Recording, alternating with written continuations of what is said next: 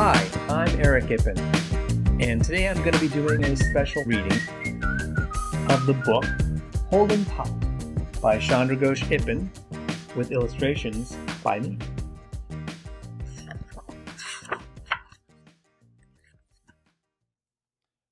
Good day, my name's Mr. Holdin Pott. I was taught you got what you got. And when the heat is turned on hot, do not let it show. 'Cause all those feelings that start to bubble, they will surely cause you trouble, unless your lid is on real tight and you hold it on with all your might. Sadness, anger, I keep 'em inside, along with the tears I never cried.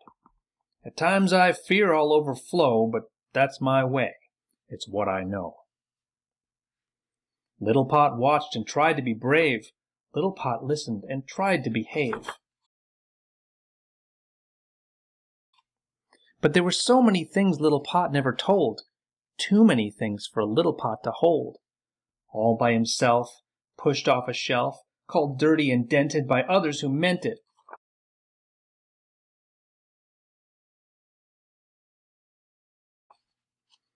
And all this made the stew thicken, lid quake and heartbeat quicken, body ache and belly sicken. Little Pott could not know what to do, so you know what he did? He blew!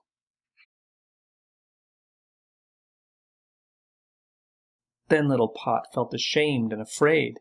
He'd be in big trouble for the mess that he made.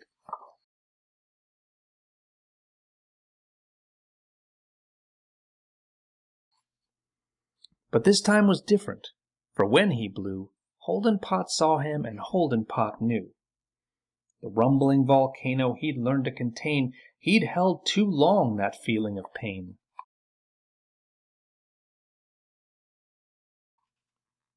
So he went quickly, took Little Pott by the hand, held him real tight and said, "I understand.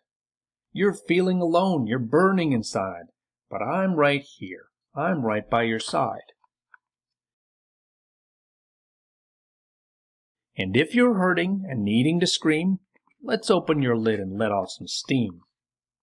Let's turn down the heat so you don't feel so hot, for you are my precious, my love Little Pott."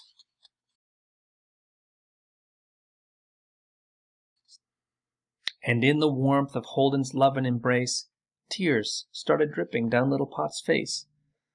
Little Pott felt so loved and was now not alone, for in Holdin Pott's arms he found safety and home.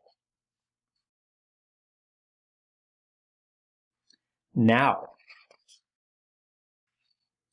the other Potts watched and knew what is true, that Potts who tease need Holdin too.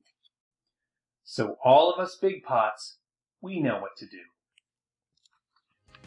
If you enjoyed this reading, do please give us a thumbs up down below.